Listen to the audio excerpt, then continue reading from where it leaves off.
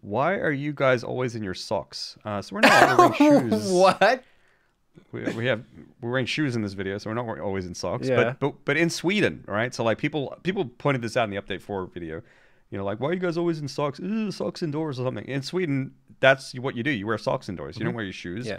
You get like dirty, muddy snow shit from the outside and then track it inside. No, you take your shoes off. Yeah. So here in Sweden, you don't wear shoes. You're either barefoot or wearing socks.